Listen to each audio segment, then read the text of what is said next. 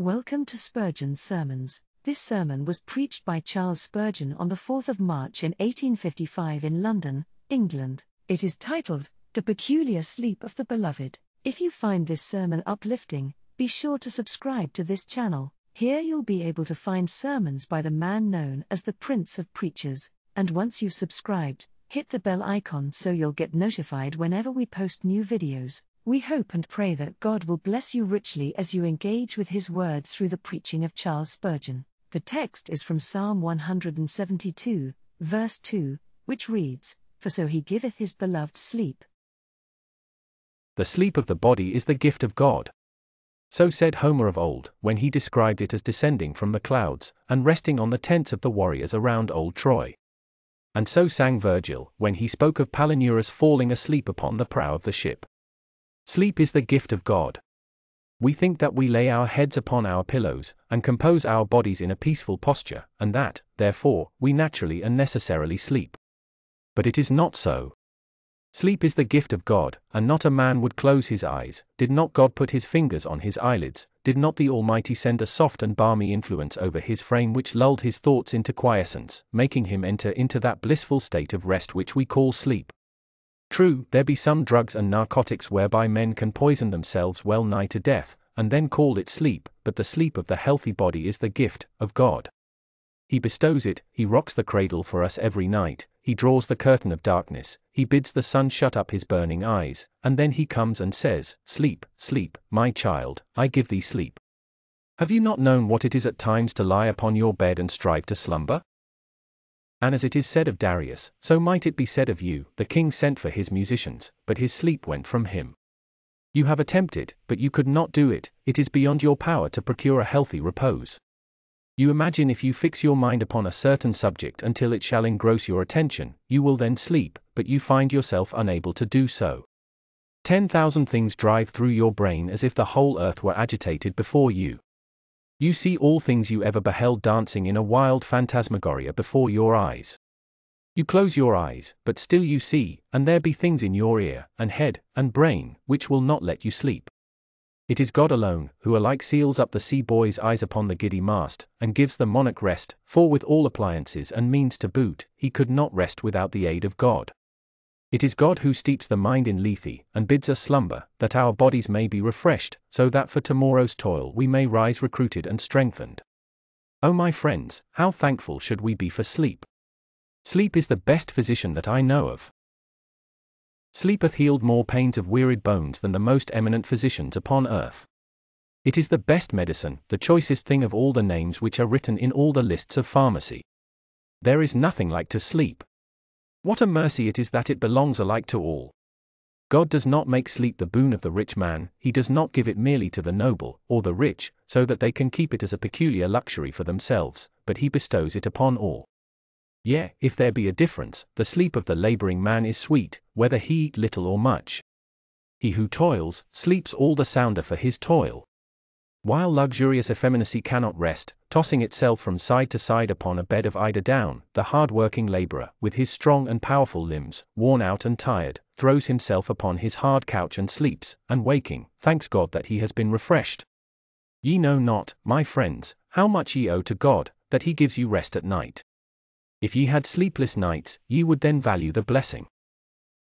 If for weeks ye lay tossing on your weary bed, ye then would thank God for this favor. But as it is the gift of God, it is a gift most precious, one that cannot be valued until it is taken away, yea, even then we cannot appreciate it as we ought. The psalmist says there are some men who deny themselves sleep. For purposes of gain, or ambition, they rise up early and sit up late. Some of us who are here present may have been guilty of the same thing. We have risen early in the morning that we might turn over the ponderous volume, in order to acquire knowledge. We have sat at night until our burnt-out lamp has chidden us, and told us that the sun was rising, while our eyes have ached, our brain has throbbed, our heart has palpitated. We have been weary and worn out, we have risen up early, and sat up late, and have in that way come to eat the bread of sorrow. Many of you business men are toiling in that style. We do not condemn you for it, we do not forbid rising up early and sitting up late, but we remind you of this text: it is vain for you to rise up early, to sit up late, to eat the bread of sorrows, for so He giveth His beloved sleep. And it is of this sleep that God gives to His beloved, that we mean to speak this morning, as God shall help us, a sleep peculiar to the children of God, a sleep which he gives to his beloved. Sleep is sometimes used in a bad sense in the Word of God, to express the condition of carnal and worldly men. Some men have the sleep of carnal ease and sloth, of whom Solomon tells us, they are unwise sons that slumber in the harvest, causing shame, so that when the harvest is spent, and the summer is ended, they are not saved. Sleep often expresses a state of sloth, of deadness, of indifference, in which all ungodly men are found, according to the words, "It is time for us to awake out of sleep. Let us not sleep as do others, but let us who are of the day be sober." There be many who are sleeping the sluggard's sleep, who are resting upon the bed of sloth, but an awful waking shall it be to them, when they shall find that the time of their probation has been wasted, that the golden sands of their life have dropped unheeded from the hourglass, and that they have come into that world where there are no acts of pardon past, no hope, no refuge, no salvation. In other places you find sleep used as the figure of carnal security, in which so many are found. Look at Saul, lying asleep in fleshly security, not like David, when he said, "I will lay me down and sleep, for thou Lord makest me to dwell in safety." Abner lay there, and all the troops lay around him, but Abner slept. Sleep on, Saul, sleep on. But there is an Abishai standing at thy pillow, and with a spear in his hand he says, "Let me smite him even to the earth at once." Still he sleeps, he knows it not. Such are many of you, sleeping in jeopardy of your soul. Satan is standing, the law is ready, vengeance is eager, and all saying, "Shall I smite him? I will smite him this once, and he shall never wake again." Christ says, "Stay, vengeance, stay. Lo, the spear is even now quivering, stay, spare it yet another year, in the hope that he may yet wake from the long sleep of his sin." Like Sisera, I tell thee, sinner, thou art sleeping in the tent of the destroyer. Thou mayest have eaten butter and honey out of a lordly dish, but thou art sleeping on the doorstep of hell. Even now the enemy is lifting up the hammer and the nail, to smite thee through thy temples, and fasten thee to the earth, that there thou mayest lie for ever in the death of everlasting torment, if it may be called a death. Then there is also mentioned in Scripture, a sleep of lust, like that which Samson had when he lost his locks, and such sleep as many have when they indulge in sin, and wake to find themselves stripped, lost, and ruined.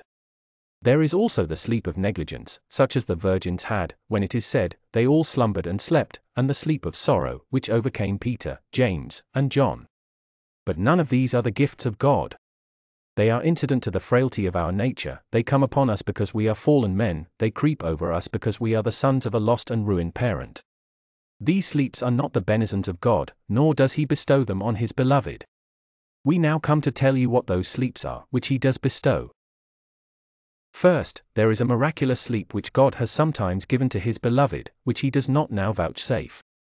Into that kind of miraculous sleep, or rather trance, fell Adam, when he slept sorrowfully and alone, but when he awoke he was no more so, for God had given him that best gift which he had then bestowed on man. The same sleep Abram had, when it is said that a deep sleep came on him, and he laid him down, and saw a smoking furnace and a burning lamp, while a voice said to him, "Fear not, Abram, I am thy shield, and thy exceeding great reward." Such a hallowed sleep also was that of Jacob, when, with a stone for his pillow, the hedges for his curtains, the heavens for his canopy, the winds for his music, and the beasts for his servants, he laid him down and slumbered. Dreaming, he saw a ladder set upon the earth, the top of which reached to heaven, the angels of God ascending and descending upon it. Such a sleep had Joseph, when he dreamed that the other sheaves made obeisance to his sheaf, and that the sun, moon, and 7 stars were subject unto him. So ofttimes did David rest, when his sleep was sweet unto him, as we have just read. And such a sleep was that of Daniel, when he said, "I was asleep upon my face, and behold the Lord said unto me, Arise, and stand upon thy feet." And such, moreover, was the sleep of the reputed father of our blessed Lord, when in a vision of the night, an angel said unto him, "Arise, Joseph, and take the young child and his mother, and flee into Egypt, for Herod will seek the young child to destroy him." These are miraculous slumbers. God's angel hath touched his servants with the magic wand of sleep, and they have slept, not simply as we do, but slept a wondrous sleep. They have dived into the tenfold depths of slumber, they have plunged into a sea of sleep, where they have seen the invisible, talked with the unknown, and heard mystic and wondrous sounds, and when they have awoke, they have said, "What a sleep! Surely, my sleep was sweet unto me." So he giveth his beloved sleep. But, nowadays, we do not have such sleeps as these. Many persons dream very wonderful things, but most people dream nonsense. Some persons put faith in dreams, and certainly God doth warn us in dreams and visions even now. I am sure he does. There is not a man but can mention one or more instances of a warning, or a benefit, he has received in a dream. But we never trust dreams. We remember what Rowland Hill said to a lady, who knew she was a child of God, because she dreamed such and such a thing. Never mind what you did when you were asleep, let us see what you will do when you are awake. That is my opinion of dreams. I never will believe a man to be a Christian merely because he has dreamed himself one, for a dreamy religion will make a man a dreamer all his life, and such dreamers will have an awful waking at last, if that is all they have trust to. He gives his beloved, in the second place, the sleep of a quiet conscience. I think most of you saw that splendid picture, in the exhibition of the Royal Academy, The Sleep of Argyle, where he lay slumbering on the very morning before his execution. You saw some nobleman standing there, looking at him, almost with compunction. The jailer is there, with his keys rattling, but positively the man sleeps, though tomorrow morning his head shall be severed from his body, and a man shall hold it up, and say, this was the head of a traitor. He slept because he had a quiet conscience, for he had done no wrong. Then look at Peter. Did you ever notice that remarkable passage, where it is said that Herod intended to bring out Peter on the morrow, but, behold, as Peter was sleeping between two guards, the angel smote him? Sleeping between two guards, when on the morrow he was to be crucified or slain. He cared not, for his heart was clear, he had committed no ill. He could say, if it be right to serve God or man, judge ye, and, therefore, he laid him down and slept. Oh, sirs! Do ye know what the sleep of a quiet conscience is? Have you ever stood out and been the butt of calumny, pelted by all men, the object of scorn, the laugh, the song of the drunkard? And have ye known what it is, after all, to sleep, as if you cared for nothing, because your heart was pure? Ah! Ye who are in debt, ah! Ye who are dishonest, ah! Ye who love not God, and love not Christ, I wonder ye can sleep, for sin doth put pricking thorns in the pillow. Sin puts a dagger in a man's bed, so that whichever way he turns it pricks him. But a quiet conscience is the sweetest music that can lull the soul to sleep. The demon of restlessness does not come to that man's bed who had a quiet conscience, a conscience right with God, who can sing, with the world, myself, and thee, I, ere I sleep, at peace shall be. So he giveth his beloved sleep. But let me tell you who have no knowledge of your election in Christ Jesus, no trust in the ransom of a Saviour's blood, you, who have never been called by the Holy Ghost, you, who never were regenerated and born again, let me tell you that you do not know this slumber. You may say your conscience is quiet, you may say, you do no man any wrong, and that you believe at the bar of God you shall have little to account for. But, sirs, you know you have sinned, and your virtues cannot atone for your vices. You know that the soul that sinneth, if it sins but once, must die. If the picture has a single flaw, it is not a perfect one. If ye have sinned but once, ye shall be damned for it, unless ye have something to take away that one sin. Ye do not know this sleep, but the Christian does, for all his sins were numbered on the scapegoat's head of old. Christ has died for all his sins, however great or enormous, and there is not now a sin written against him in the book of God.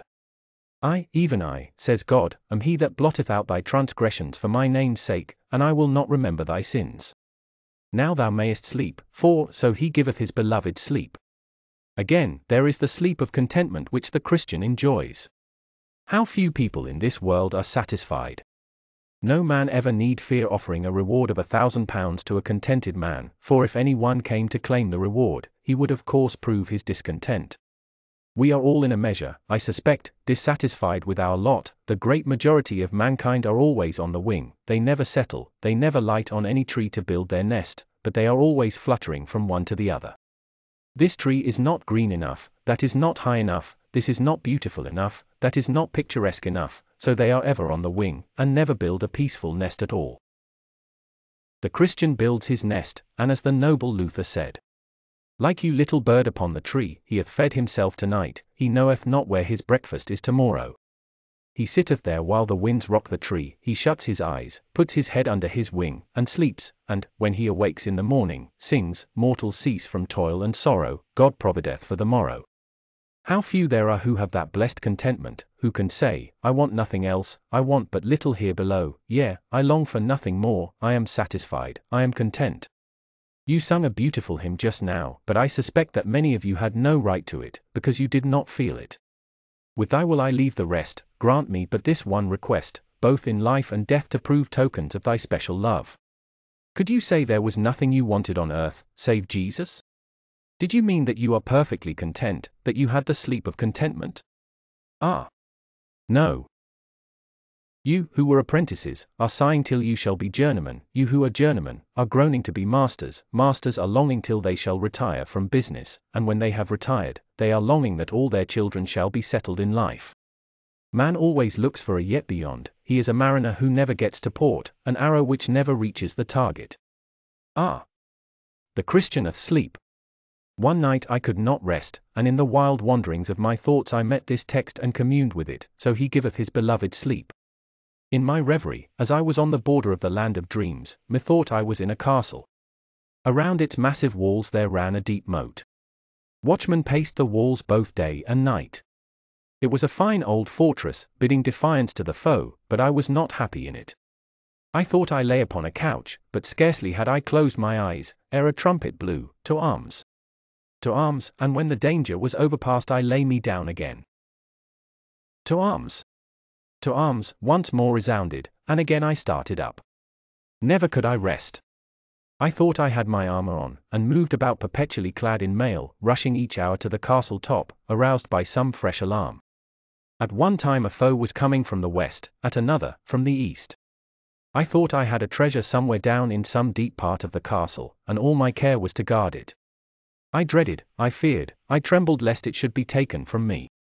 I awoke, and I thought I would not live in such a tower as that for all its grandeur. It was the castle of discontent, the castle of ambition, in which man never rests. It is ever to arms. To arms. To arms. There is a foe here or a foe there. His dear loved treasure must be guarded. Sleep never crossed the drawbridge of the castle of discontent. Then I thought I would supplant it by another reverie. I was in a cottage. It was in what poets call a beautiful and pleasant place, but I cared not for that. I had no treasure in the world, save one sparkling jewel on my breast, and I thought I put my hand on that and went to sleep, nor did I wake till morning light. That treasure was a quiet conscience and the love of God, the peace that passeth all understanding. I slept, because I slept in the house of content, satisfied with what I had. Go ye, overreaching misers. Go ye, grasping ambitious men. I envy not your life of inquietude. The sleep of statesmen is often broken, the dream of the miser is always evil, the sleep of the man who loves gain is never hearty, but God giveth, by contentment, his beloved sleep. Once more, God giveth his beloved the sleep of quietness of soul as to the future. Oh, that dark future! That future! That future! The present may be well, but the next wind may wither all the flowers, and where shall I be? Clutch thy gold, miser, for riches make to themselves wings and flee away. Hug that babe to thy breast, mother, for the rough hand of death may rob thee of it. Look at thy fame and wonder at it, O thou man of ambition. But one slight report shall wound thee to the heart, and thou shalt sink as low as ere thou hast been lifted high by the voices of the multitude. The future. All persons have need to dread the future, except the Christian. God giveth to his beloved a happy sleep with regard to the events of coming time. What may be my future lot, high or low concerns me not, this doth set my heart at rest, what my God appoints is best. Whether I am to live or die is no matter to me, whether I am to be the offscouring of all things, or the man whom the king delighteth to honor, matters not to me. All is alike, provided my Father doth but give it. So he giveth his beloved sleep. How many of you have arrived at that happy point that you have no wish of your own at all?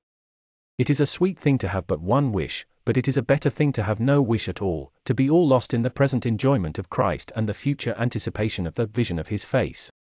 O my soul! What would the future be to thee, if thou hadst not Christ? If it be a bitter and a dark future, what matters it, so long as Christ thy Lord sanctifies it, and the Holy Ghost still gives thee courage, energy, and strength? It is a blessed thing to be able to say with Madame Guyon, to me it is equal, whether love ordained, my life or death, appoint me pain or ease, my soul perceives no real ill in pain, in ease or health, no real good she sees. One good she covets, and that good alone, to choose thy will, from selfish bias free, and to prefer a cottage to a throne, and grief to comfort, if it pleases thee. That we should bear the cross is thy command, die to the world, and live to sin no more, suffer unmoved beneath the rudest hand, as pleased when shipwrecked, as when safe on shore. It is a happy condition to attain. So he giveth his beloved sleep. Ah! If you have a self-will in your hearts, pray to God to uproot it. Have you self-love?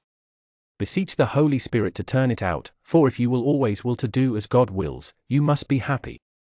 I have heard of some good old woman in a cottage, who had nothing but a piece of bread and a little water, and lifting up her hands, she said, as a blessing, what? All this, and Christ too? It is all this, compared with what we deserve. And I have read of someone dying, who was asked if he wished to live or die, and he said, I have no wish at all about it. But if you might wish, which would you choose? I would not choose at all. But if God bade you choose? I would beg God to choose for me, for I should not know which to take. Happy state! Happy state! To be perfectly acquiescent, to lie passive in his hand, and know no will but his. So he giveth his beloved sleep. In the fifth place, there is the sleep of security.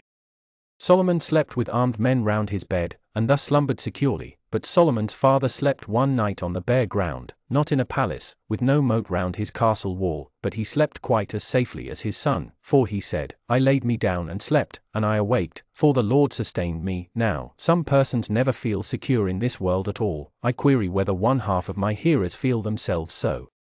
Suppose I burst out in a moment, and sing this, I to the end shall endure, as sure as the earnest is given, more happy, but not more secure, are the glorified spirits in heaven. You would say, that is too high doctrine, and I would reply, very likely it is for you, but it is the truth of God, and it is sweet doctrine for me. I love to know, that if I am predestinated according to the foreknowledge of God the Father, I must be saved. If I was purchased by the Son's blood, I cannot be lost, for it would be impossible for Jesus Christ to lose one whom he has redeemed, otherwise he would be dissatisfied with his labors. I know that where he has begun the good work he will carry it on. I never fear that I shall fall away, or be lost. My only fear is, lest I should not have been right at first, but, provided I am right, if I be really a child of God, I might believe that the Son would be smitten with madness, and go reeling through the universe like a drunken man. I might believe that the stars would run from their courses, and instead of marching with their measured tramp, as now they do, whirl on in wild courses like the dance of bacchanals. I could even conceive that this great universe might all subside in God, even as a moment's foam subsides again upon the wave that bears it, but neither reason, heresy, logic, eloquence, nor a conclave of divines, shall make me pay a moment's attention to the vile suggestion, that a child of God may ever perish. Hence I tread this earth with confidence. Arguing a little while ago with an Armenian, he said, Sir, you ought to be a happy man, for if what you say be true, why you are as secure of being in heaven as if you were there. I said, yes, I know it. Then you ought to live above cares and tribulations, and sing happily from morning to night. I said, so I ought, and so I will, God helping me. This is security. He giveth his beloved sleep. To know that if I died I should enter heaven, to be as sure as I am of my own existence that God, having loved me with an everlasting love, and he being immutable, will never hate me if he has once loved me. To know that I must enter the kingdom of glory, is not this enough to make all burdens light, and give me the hinds feet wherewith I may stand upon my high places? Happy state of security! So he giveth his beloved sleep. And there is a sleep, my dear friends, of security, which is enjoyed on earth even in the midst of the greatest troubles. Do you remember that passage in the book of Ezekiel, where it is said, they shall dwell securely in the wilderness and sleep in the woods? A queer place to sleep in. In the woods. There is a wolf over yonder, there is a tiger in the jungle, an eagle is soaring in the air, a horde of robbers dwell in the dark forest. Never mind, says the child of God, he that hath made his refuge God, shall find a most secure abode, shall walk all day beneath his shade, and there at night shall rest his head. I have often admired Martin Luther, and wondered at his composure. When all men spoke so ill of him, what did he say? Turn to that psalm, God is our refuge and strength, a very present help in time of trouble, therefore we will not fear, though the earth be removed, and though the mountains be carried into the midst of the sea. In a far inferior manner, I have been called to stand up in the position of Martin Luther, and have been made the butt of slander, a mark for laughter and scorn, but it has not broken my spirit yet, nor will it, while I am enabled to enjoy that quiescent state of, so he giveth his beloved sleep. But thus far I beg to inform all those who choose to slander or speak ill of me, that they are very welcome to do so till they are tired of it. My motto is Cedo nulli, I yield to none. I have not courted any man's love, I asked no man to attend my ministry, I preach what I like, and when I like, and as I like. Oh! Happy state, to be bold, though downcast and distressed, to go and bend my knee and tell my Father all, and then to come down from my chamber, and say, if on my face, for thy dear name, shame and reproach shall be, I'll hail reproach, and welcome shame, for thou'lt remember me. The last sleep God giveth his beloved, is the sleep of a happy dismission. I have stood by the graves of many servants of the Lord. I have buried some of the excellent of the earth, and when I bid farewell to my brother down below there slumbering in his coffin, I usually commence my speech with those words, so he giveth his beloved sleep. Dear servants of Jesus! There I see them. What can I say of them, but that so he giveth his beloved sleep? Oh! Happy sleep! This world is a state of tossing to and fro, but in that grave they rest. No sorrows there, no sighs, no groans, to mingle with the songs that warble from immortal tongues. Well may I address the dead thus, my brother, oftentimes hast thou fought the battles of this world, thou hast had thy cares, thy trials, and thy troubles, but now thou art gone, not to worlds unknown, but to yonder land of light and glory. Sleep on, brother. Thy soul sleepeth not, for thou art in heaven, but thy body sleepeth. Death hath laid thee in thy last couch, it may be cold, but it is sanctified, it may be damp, but it is safe, and on the resurrection morning, when the archangel shall set his trumpet to his mouth, thou shalt rise. Blessed are the dead that die in the Lord, yea, saith the Spirit, for they rest from their labors, and their works do follow them. Sleep on in thy grave, my brother, for thou shalt rise to glory. So he giveth his beloved sleep. Some of you fear to die, and have good reason to do so, for death for you would be the beginning of sorrows, and on its approach ye might hear the voice of the angel of the apocalypse, one woe is past, but behold 2 woes more are to come. If, sirs, ye were to die unprepared, and unconverted, and unsaved, there remaineth nothing but a fearful looking for of judgment and fiery indignation. I need not speak like a Boanerges, for it is to you a well-known truth, that without God, without Christ, strangers from the commonwealth of Israel, your portion must be amongst the damned, the fiends, the tortured, the shrieking ghosts, the wandering souls who find no rest, on waves of burning brimstone tossed, for ever, oh for ever lost. The wrath to come. The wrath to come. The wrath to come. But beloved Christian brother, wherefore dost thou fear to die? Come let me take thy hand, to you and me by grace it is given, to know the Saviour's precious name, and shortly we shall meet in heaven, our end, our hope, our way the same. Do you know that heaven is just across that narrow stream? Are you afraid to plunge in and swim across? Do you fear to be drowned? I feel the bottom, it is good. Dost thou think thou shalt sink? Hear the voice of the Spirit, fear not, I am with thee, be not dismayed, I am thy God, when thou passest through the river, I will be with thee, and the flood shall not overflow thee. Death is the gate of endless joys, and dost thou dread to enter there? What? Fear to be emancipated from corruption? Oh! Say not so. But rather, gladly lay down and sleep in Jesus, and be blessed. I have finished expounding my subject. There is only one question I want to ask of you before you pass out of those doors. Do you seriously and solemnly believe that you belong to the beloved here mentioned? I may be impertinent in asking such a question, I have been accused of that before now, but I have never denied it. I rather take the credit of it than not. But seriously and solemnly I ask you, do you know yourselves to be amongst the beloved? And if it happens that you want a test, allow me to give you 3 tests, very briefly, and I have done. It has been said that there are 3 kinds of preachers: doctrinal preachers, experimental preachers, and practical preachers. Now I think there are 3 things that make up a Christian: true doctrine, real experience, and good practice. Now, then, as to your doctrine. You may tell whether you are the Lord's beloved partly by that. Some think it matters not what a man believes. Excuse me, truth is always precious, and the least atom of truth is worth searching out. Nowadays the sects do not clash so much as they did. Perhaps that is good, but there is one evil about it. People do not read their Bibles so much as they did. They think we are all right. Now, I believe we may be all right in the main, but we cannot be all right where we contradict one another, and it becomes every man to search the Bible to see which is right. I am not afraid to submit my Calvinism, or my doctrine of believers' baptism, to the searching of the Bible. A learned lord, an infidel, once said to Whitfield, "Sir, I am an infidel, I do not believe the Bible, but if the Bible be true, you are right, and your Armenian opponents are wrong. If the Bible be the word of God, the doctrines of grace are true," adding that if any man would grant him the Bible to be the truth, he would challenge him to disprove Calvinism. The doctrines of original sin, election, effectual calling, final perseverance, and all those great truths which are called Calvinism, though Calvin was not the author of them, but simply an able writer and preacher upon the subject, are, I believe, the essential doctrines of the gospel that is in Jesus Christ. Now, I do not ask you whether you believe all this, it is possible you may not, but I believe you will before you enter heaven. I am persuaded, that as God may have washed your hearts, He will wash your brains before you enter heaven. He will make you right in your doctrines.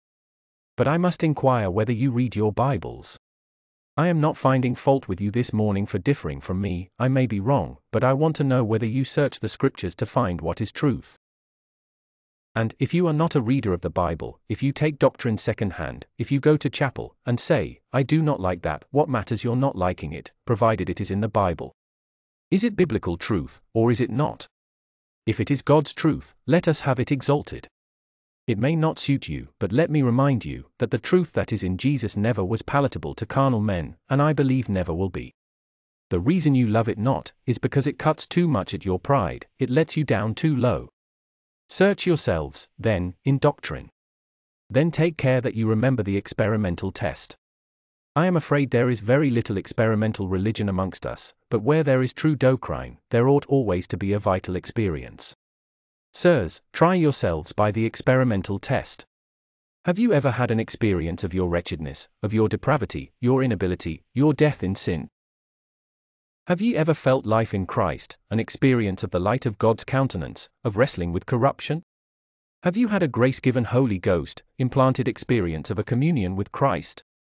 If so, then you are right on the experimental test. And, to conclude, take care of the practical test. Faith without works is dead, being alone. He that walketh in sin is a child of the devil, and he that walketh in righteousness is a child of light. Do not think, because you believe the right doctrines, therefore you are right. There are many that believe right, act wrong, and they perish. Be not deceived, God is not mocked, whatsoever a man soweth that shall he also reap. I have done. Now let me beseech you, by the frailty of your own lives, by the shortness of time, by the dreadful realities of eternity, by the sins you have committed, by the pardon that you need, by the blood and wounds of Jesus, by his second coming to judge the world in righteousness, by the glories of heaven, by the awful horrors of hell, by time, by eternity, by all that is good, by all that is sacred, let me beg of you, as you love your own souls, to search and see whether ye are amongst the beloved, to whom he giveth sleep. God bless you.